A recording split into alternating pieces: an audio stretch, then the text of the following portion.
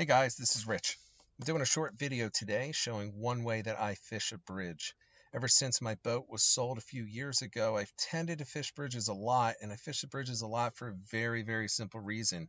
That is that bridges tend to hold fish. This doesn't mean every bridge is holding fish all the time, so I'm going to go through exactly why I decided to fish this specific bridge and then how I ended up fishing it.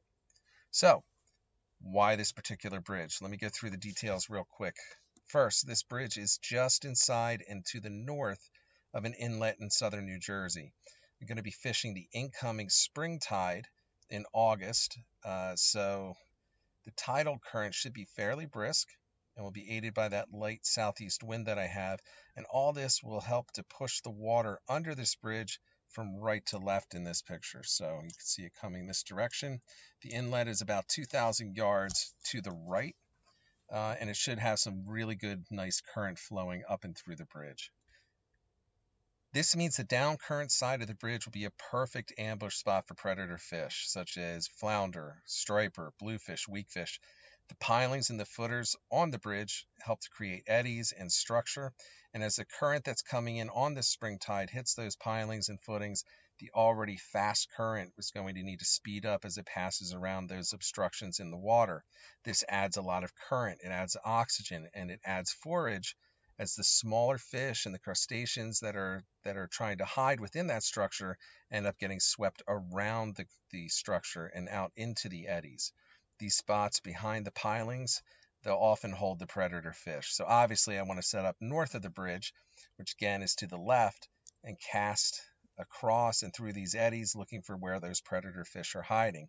However, in this case, that's not actually what I plan on doing. So to counter everything I just said, I'm actually going to fish the south side of the jetty. It's for a very simple reason. Despite the fact that the incoming tide and the wind are pushing from right to left, and the eddies are in fact setting up the way that I described on the north side of the bridge, up in this area, they're not actually setting up that way down at the bottom, right down here. What's actually happening is the water is coming through and the current is taking a little bit of a turn here, and it ends up coming back down south on this side of the bridge. So I'm actually going to be fishing in here.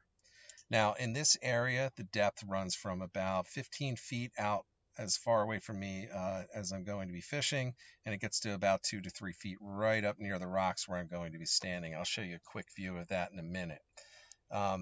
So what actually happens here is we have the good ambush points up here. It's still a good ambush point in here. However, I'm preferring to get on the back side of these pilings that are in here, and I'm going to fish these eddies in that area and see if I can pick something up. So let's take a little bit closer look at where I'm going to be fishing. So again, the current is coming up here in the main channel from right to left. It is then curling around behind, and it is a weaker current, but still a current coming from left to right now, and it comes down within this area here. It actually stops right around there. So I'm going to be fishing right in this area here.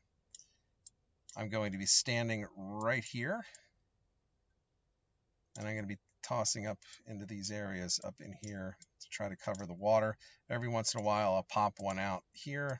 However, I can see a lot of bluefish activity outside there, and that is not my target. I picked up a lot earlier in the day, and that's not what I'm looking for. So I'm going to try to avoid that. I'm going to try to stay inside of the eddies and try to avoid the bluefish that are out on the outside. So what I'm going to do is I'm going to be tossing out what I typically would toss out for striper or for flounder. Not so much bluefishing, you'll hear why in a second. I'm going to be using jig heads with soft plastics, and it's going to be anything from I would typically use anything from a paddle tail like a slam shady, or a finesse lure, or bucktails topped with gulp swim mullet. Sometimes the naked jig head with the gulp will work just fine, and that's what I'm going to be using exclusively within this video. Okay, another view. This is from Google, so you can see exactly where I am. I'm going to be standing right down here on this rock here. I'm going to be casting out into this area here. Sometimes I'll put it out a little bit further, but most of the fish are going to actually be hooked right in here. And now, onto the video.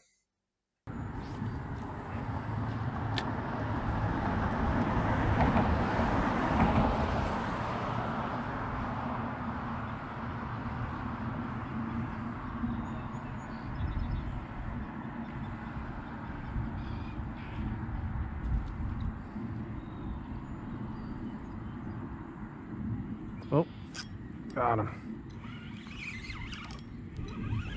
A little better. Not much. There's flounder number 2.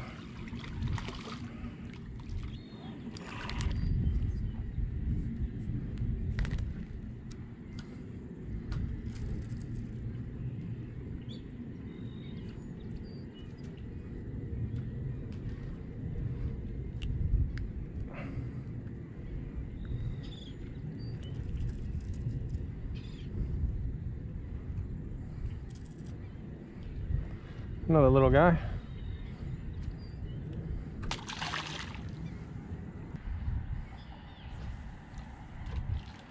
Just going to keep it in tight.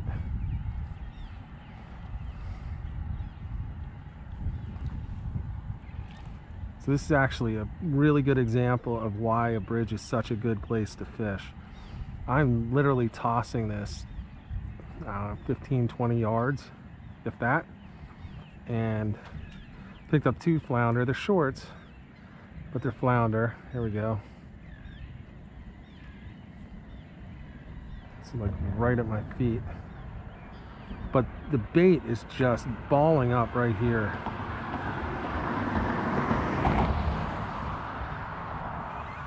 There we go.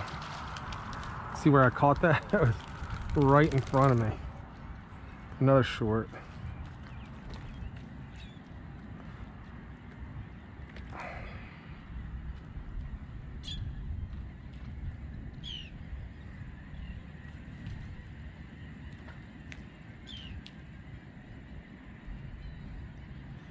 Real tiny guy. In New Jersey. It's terrible.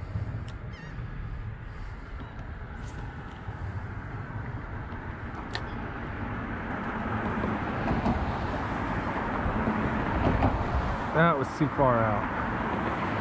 I casted that into the bluefish, which is not where I want to be. Nothing wrong with the bluefish, but I've caught over 30 today.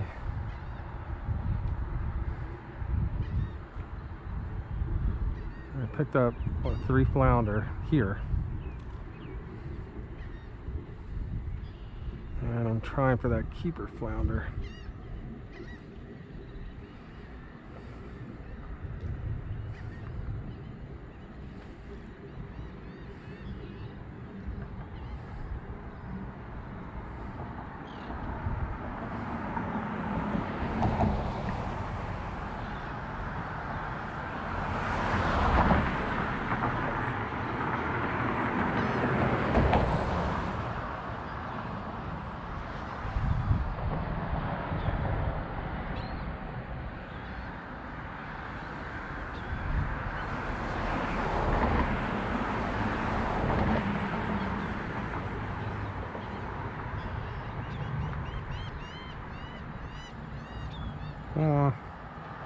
He's got it in his mouth. There you go.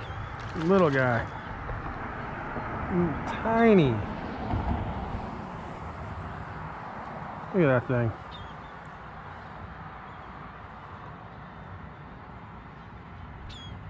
Barely a fish.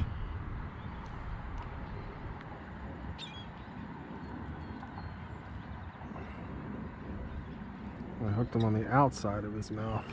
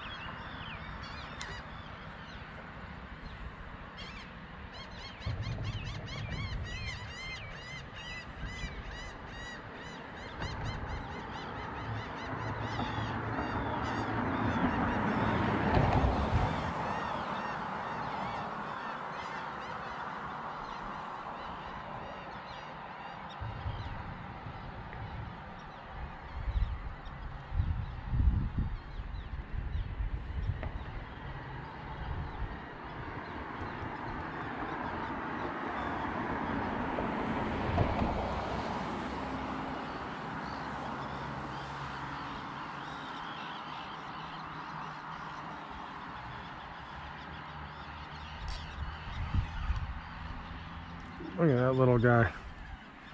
They're all tiny.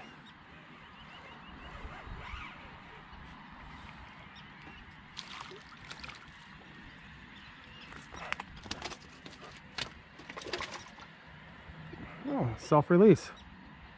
And there he goes.